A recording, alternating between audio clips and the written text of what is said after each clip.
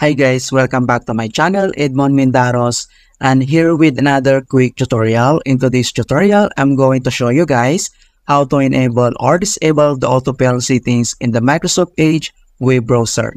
So if you don't want your informations to be autofilled into website autofill forms, I'll show you the easy way how to turn that on and off depending on your preference. Alright, so without further ado, and let's go ahead. So ang next step ay open lang natin ang ating Microsoft Edge web browser.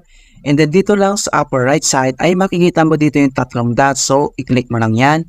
And then ang susunod ay kailangan mo lang select ng settings. Dito sa settings yung pinakauna lang na profile. And then dito sa right side ay kailangan mo lang select ng personal info. So click mo lang yan. And then dito sa personal info ay makikita mo kaagad dito yung save and fill basic info settings.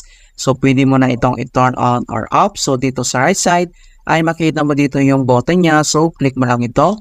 And then na-turn on na siya. Okay. So in the other option settings naman ay pwede mo na rin itong i-turn on. Itong automatically fill my info on sign up forms. Once na-turn on mo na itong save and fill basic info. Alright. So pwede mo itong i-turn on or turn off siya. Okay, so ganun lang po kasimple kung paano natin mag-enable or disable ang autofill settings sa Microsoft Edge. Okay, so please don't forget to like this video and subscribe to my channel for more quality contents. Thank you guys and see you in my next tutorial.